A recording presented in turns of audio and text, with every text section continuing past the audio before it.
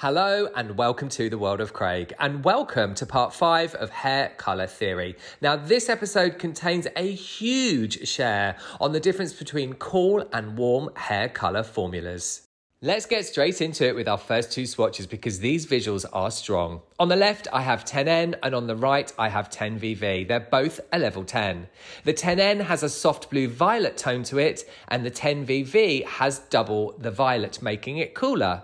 I want you to look closely at how much deeper the 10VV looks. That's because this is absorbing the light as opposed to reflecting it. The cooler the tone, the more light it absorbs, the darker it looks.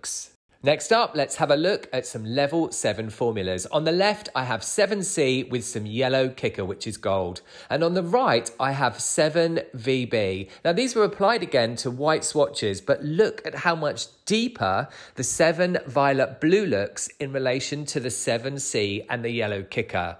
It really does show how the eye sees cool versus warm. Lastly, let's have a look at some level 9 swatches. Here on the left, I have 9NB, which is a level 9 with some natural and some beige. And on the right, I have 9B, which is blue. And there's also a little bit of yellow kicker in there.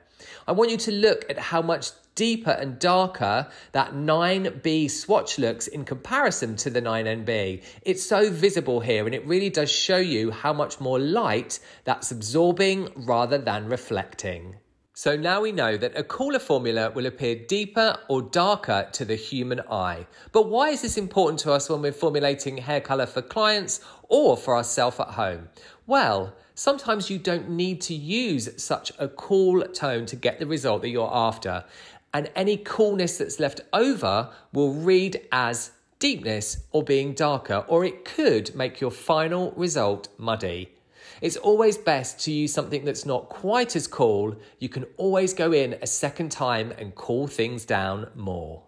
That's it for this episode of Hair Colour Theory. If you've enjoyed it and found it helpful, please give it a like, make sure you're subscribed and hit that bell to turn on your notifications. I have a whole playlist of hair colour theories and I will link it in one of the boxes at the end of this video.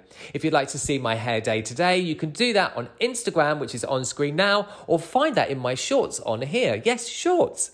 That's it for this time round. You all take lots of care and I'll see you in the next one.